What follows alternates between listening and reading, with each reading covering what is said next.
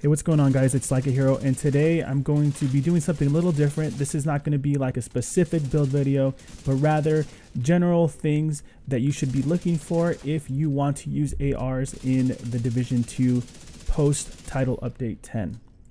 Now, I thought about doing this because one of the questions that gets brought up a lot is, what build are you using? Are ARs good? Did they buff this weapon or this weapon? And I'm going to say that ARs are in a better spot that they weren't before title update 10. And one of the things that I've kind of been noticing as I'm playing is that there isn't a huge difference in builds. Like as far as build diversity goes, there's like one or two things that you can switch out between builds.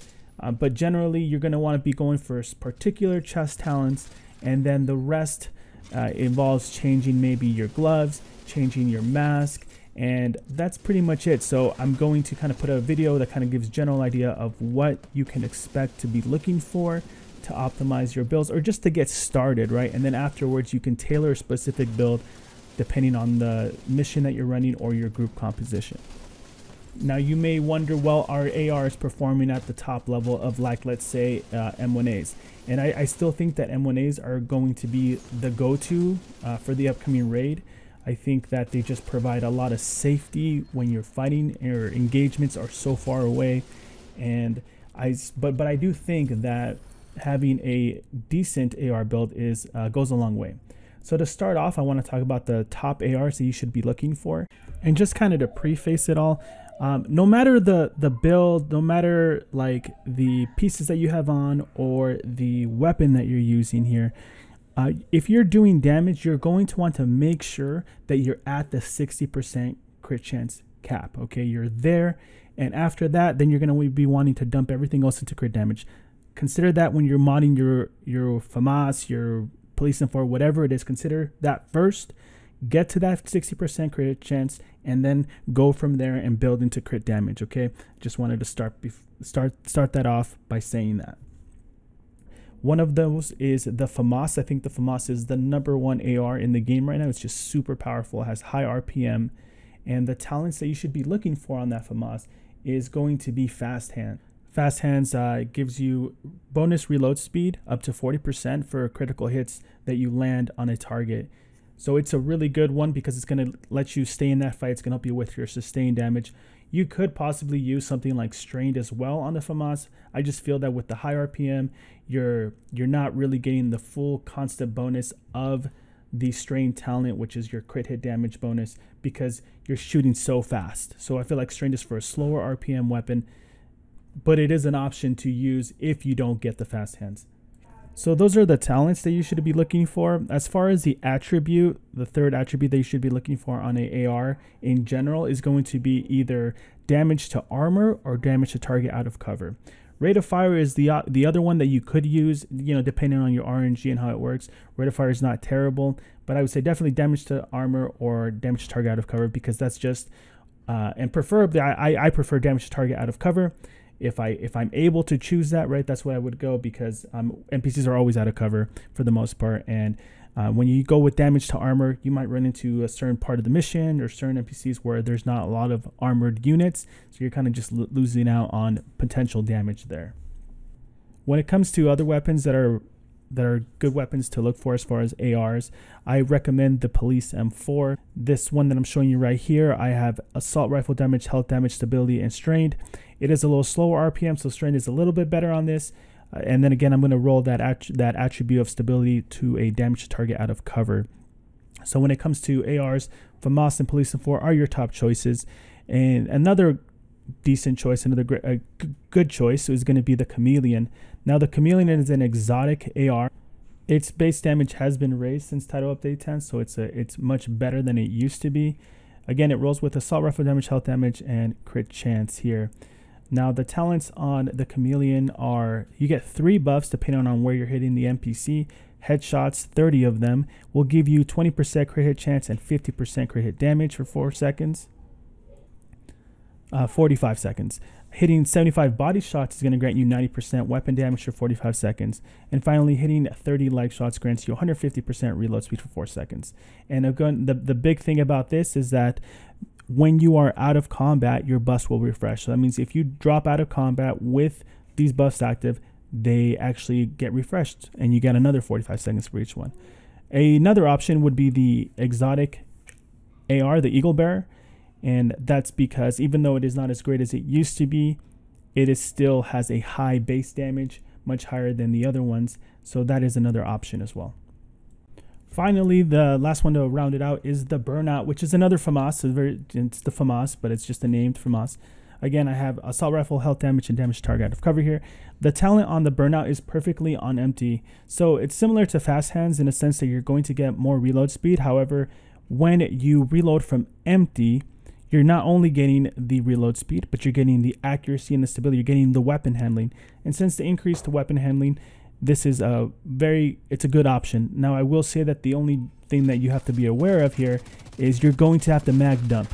Okay, if you reload, you're not going to get the benefits of perfectly on empty. Okay, you got to be on empty. So that would be the thing to be aware of when you're going in. It does last for 10 seconds. Now that we've gone over the weapons and the talents that you should be looking for when you're going ARs, now I'm going to talk about the builds that I use. So the build that I use in the beginning of this video is very similar to the build that I'm using right now in this current gameplay right here going on. They both have identical builds. The only thing that I'm changing for the most part is going to be the chest talent. So keep that in mind as you are looking towards building an AR.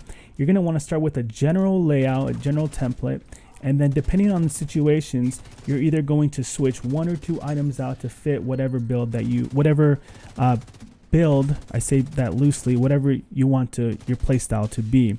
If you're going to be using a focus build like this where you're scoped in, then you're changing your chest piece to have an Araldi, ideally an Araldi, which is your perfect focus. So for my focus build, I have the chest piece that is one piece Araldi for the perfect focus. I'm using the FAMAS with Burnout.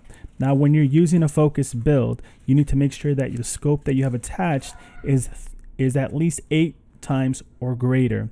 Now, if you choose to go sharpshooter to get the digital scope for 45% headshot, then that's what you do. I prefer to go with the gunner specialization, so I'm sticking to the regular non-specialized CQB SS scope, which is 8 times. One thing to note too as well is you're going to see that this build has a lot of reds on it. If you're trying to optimize your damage, you're going to want to go as many reds as you can. You're going to want to go crit damage, crit chance, weapon damage. Okay, that's what you're going to want to do with the occasional like named brand piece. So like Fox Prayers, for example, or Contractor's Gloves. So here you're going to see my focus build is Providence pieces. We have the Grupo Sombra pieces. We have Fox Prayers on the knees, and your gloves can change, or not just your gloves, but in my situation, I'm switching between using Contractor's Gloves and using the Fenris, or the brand set, the Fenris one-piece gloves. Now, the pristine example, which is the named chest piece, the reason I'm going Araldi, even though it does give me marksman rifle damage and I'm using an AR, is because of the increased damage from the perfect focus. So when I aim down the sights with an 8 times or higher scope, I get a total damage increase of weapon damage increase of 60%. So it's much higher than the regular focus, which you could do if that's what you're going for. If you want to go up chest that's Providence and put focus on it, you can. I'm just telling you that to go optimal and to do more damage, you're going to want that pristine example because it's just flat out more damage. Now, as far as the mask goes, I have a Grupo Sombra mask here. Again, you could swap that out with the Hollow Man mask, with the Coyote exotic mask. On my gloves, I go in between switching from Contractor's Gloves for the damage to armor and from Fenris. Now, if I'm playing solo, most of the time I'm going to be rocking the Fenris mask just because there's situations where there's not a whole lot of armor, right? And so Fenris, I get that bonus more consistency, the 10% assault rifle damage. When it comes to knees, I think your options are even less limited because you're going to want to go Fox Prayer, even if you're not using a rifle, because the 8% damage target out of cover is just so good. Now, when I don't feel like being scoped in all the time, or I just want to play a little differently, I do switch my chest talent to Perfect Glass Cannon, which is the sacrifice named Providence piece.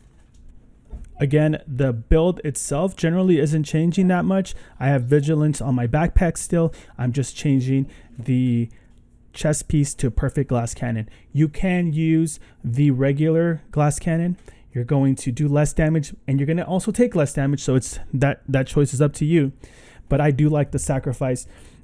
And I'll talk a little bit more about why I run glass cannon and why I think it's okay to run. So with perfect glass cannon, you're doing 30% more amplified damage, but you're also taking 60%. So that is a little bit better than the non-named chest. I do think the chameleon paired with the glass cannon does make the chameleon a viable option here. As far as your damage output, hitting over 1,000,000 when you got all the buffs active. Just make sure that you're getting those buffs activated while you're fighting. Because if you're only going for body shots, or you're only hitting leg shots because I don't know, maybe your aim's not that great, then you're not really getting the full benefit of the chameleon. Make sure you do that. The final talent that you should be going for ARs is the chest piece talent, that is Spotter. Again, if you're looking at this build, it's very similar to my other builds. Like I said earlier, 1 or 2 pieces is what kind of is the meta right now for changing builds, especially if you're only doing damage. So you're going to want to go with the Spotter talent. That Spotter talent amplifies your total weapon damage and skill damage by 15% to pulse enemies. So you could run like a pulse as a skill, which if I guess that is a viable option, but there's so much synergy with going the technician specialization tree and unlocking the weapon mod. Again, you could switch to coyote mask here for your mask. You could switch to contractor's gloves. You could even go with the hollow man mask if you like. But the synergy is going to come from making sure that you run the technician weapon mod attachment that pulses the enemies for you. What that does, it's going to free up a skill for you. So instead of going like the shield, which I think everyone should be running a shield at all times, no matter your build. If you can run a shield, run it. But it does free up that other slot so that you can have a revive hive out or a fixer drone if you want. But so that's what I would do for that. So there you go, general guidelines, the top ARs, the top talents that you should be looking for. It's really only the chest piece, right? Vigilance is such a good talent that if you're rocking an AR and a shield, you should always have it on because Vigilance is going to have easy uptime, easy damage. My favorite personally, if I had to choose one right now, is probably the Focus AR. And with that, you're going to be getting the increased damage from Perfect Focus, but also with the shield, it just synergizes well. It's probably my favorite one to use right now. Another option for ARs, probably my second, is probably using the Chameleon because it's cool. Why not, you know? But it kind of, one of my issues with the game right now is that damage builds just don't have a lot of diversity right now. Like I said, a couple of changes here and like you saw. And again, this is just a simple layout of what you can start with. This does not show you everything that you can do.